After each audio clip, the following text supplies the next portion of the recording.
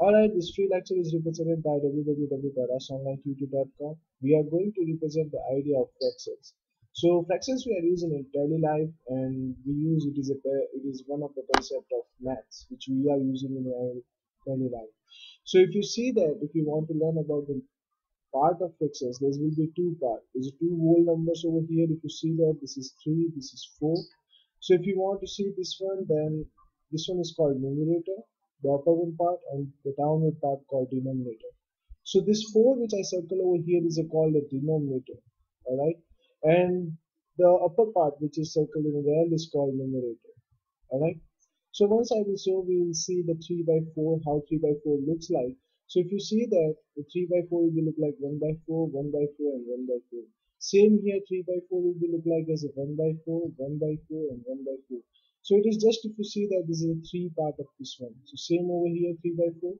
It's a 1 by 4 part 1, 1 by 4 part 2, 1 by 4 part 3. If you add this all 3 parts, you will be going to get a 3 by 4. So now again it is 3 by 4. So out of 4, there is a 3 people, 3 things are getting selected. It's called 3 by 4. Same things if what, so it is called 1 by 4 because only one thing is perfect. Get perfect. Alright. So over here it is total 6 and only one is circle, so it is 1 by 6. Alright. Same time if it is out of 6 there is a 4, so it's called 4 by 6, so you can say that it's 2 by 3. Right. So here it is again 6, so it's again 4 by 6, again it is 2 by 3. The fraction it is called 2 by 6, so you can say 1 by 3. Right. This is 4 by 4, so this total is equals to 1. Right. So here what fraction of the purple is a 3 by 4, is it? Now here it is what fraction of the musical instrument having strings. This is a 1 and 2, so 2 by 6, 5, sorry.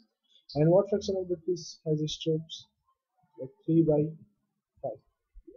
What fraction of the arrows hit the bullseye is a 1 divided by 3, right?